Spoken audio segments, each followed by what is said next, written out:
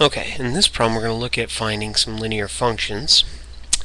So the Robinsons are planting a tree in their front yard. The salesperson has got cut off a little bit at the nursery, tells them the tree is purchasing will grow approximately a half a foot every 3 years. Now that's important. Every 3 years it's going to grow half a foot. The tree is 4 1/2 feet tall right now. Write an equation to model the height of this tree as a function of the number of years after it's planted.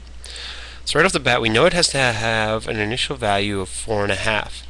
So D is already excluded. So we need to figure out its growth. Well, if you look at B and C, those are the exact same.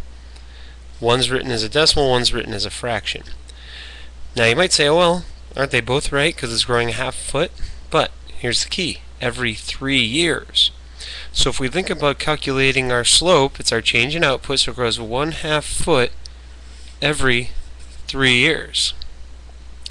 Alright, so our slope is actually 1/2 times the reciprocal, 1/3, or 1/6. So it's growing 1/6 every year, which is about 0.167, and that's where we're getting A for this problem. So you got to be careful, it's every 3 years. You always want your slope to be per year, per unit change in input.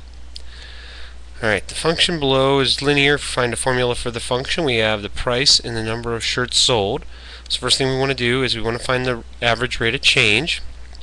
We can choose any 2 points, so maybe I choose these two. So 1,000 minus 750. Doesn't matter what order you do your change in output over change in input, just got to be consistent. So if I do 1,000 first, it's got to be over 15, and 750 has to be over 20.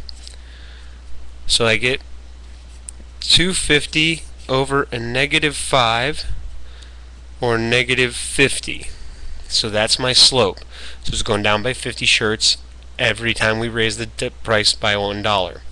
So we can already eliminate all the ones with a positive 50. Now the other thing we have to do is get the initial value. The initial value is not 1,000.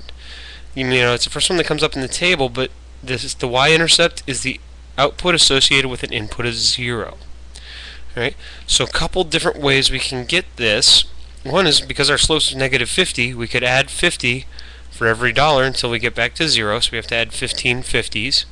Or a more general way that we can always use, we have the function Q equals -50p plus our B, and we're going to put in any one of these points.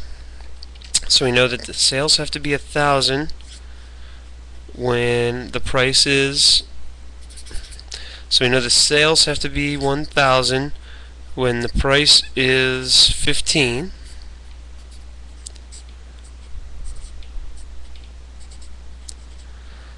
Okay, so this, what we get from this equation, I'm going to come up here and write it, is 1,000 equals -750 plus B.